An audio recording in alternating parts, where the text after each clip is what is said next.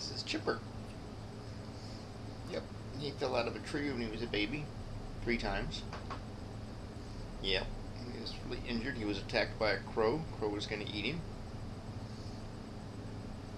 And my wife Sue and I saved him, brought him home and nursed him back to health. He's got some nerve damage.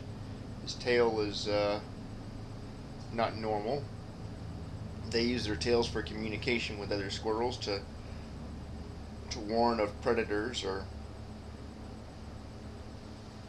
body language, let others know how they're feeling, and he can't do that, so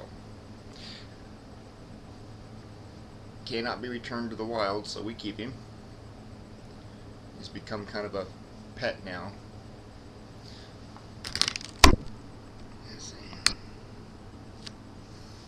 He's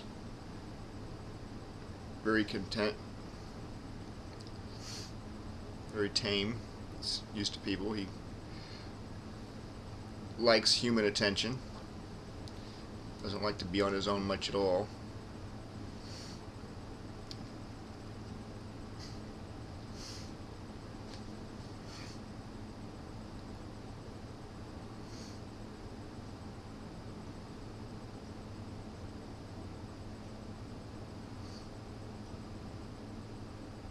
Very, very trusting.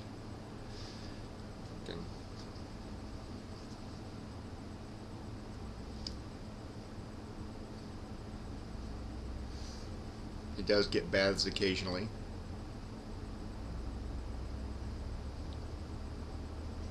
See? Chipper, relax. Get the camera. Come on, show him your teeth. Got some really, really long teeth there. These of the show them. Yeah. To the side here.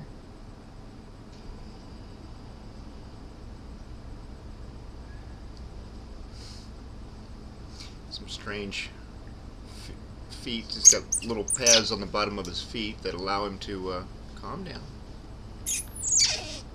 I know. I don't speak squirrel. I don't know what he's saying, but he's a little agitated.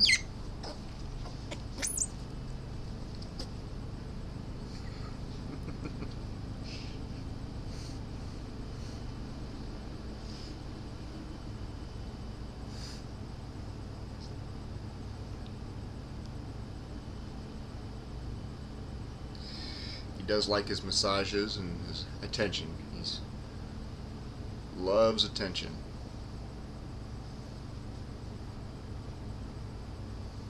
Loves his neck rubbed. Yeah.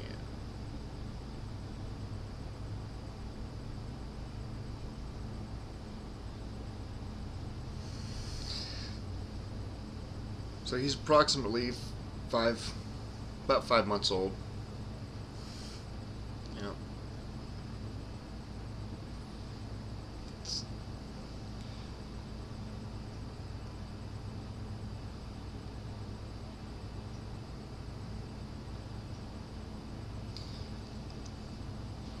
He stays in a ferret cage, fairly large size. It's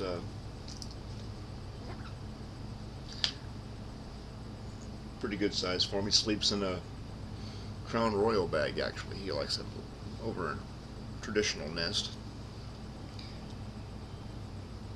He's got one of those cat condos to climb on and run through and play on during the day when he's out for about 2 hours in the morning and about 2 or 3 hours in the evening before sunset, and he sleeps the rest of the night and day. Occasionally he'll get up in the middle of the night, come down, get a drink of water, go back to bed, but he's pretty active, loves to play.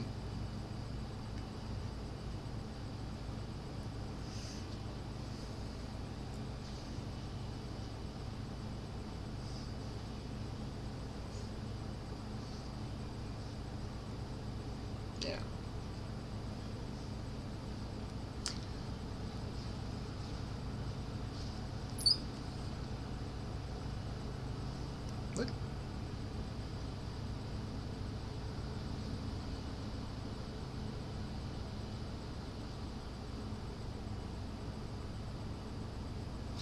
and that's Chipper.